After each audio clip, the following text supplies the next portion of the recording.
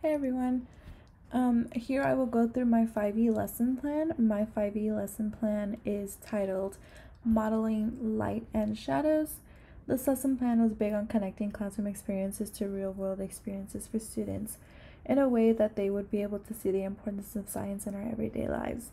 This lesson will begin with asking students questions to connect previous knowledge that they may have.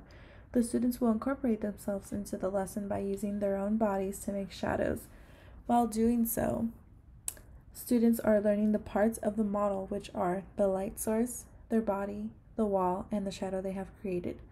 Cause and effect is used a lot throughout the lesson plan by having students predict the types of shadows that will be produced as they use their bodies, objects, materials, with either the source of a flashlight or the sun.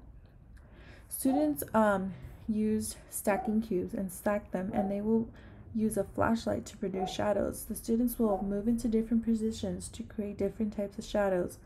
All while doing this, the students will be keeping data in their journals. By using the tabletop models, the teachers then help connect what the students have learned in the class to their environment by elaborating the role of the sun when shadows are present. So this is when the teacher will introduce science into shadows. So connecting both science and just basically the shadows. So then by using the tabletop models, the teachers then help connect what the students have learned in the class to their environment by elaborating the role of the sun when shadows are present. This rolls into the part of the lesson that students will predict the shapes of the shadows at different times throughout the days.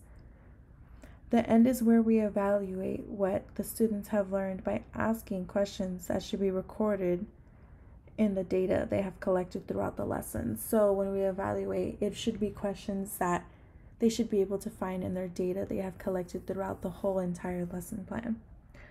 So this is my 5E lesson plan. I hope you guys liked it, and thank you.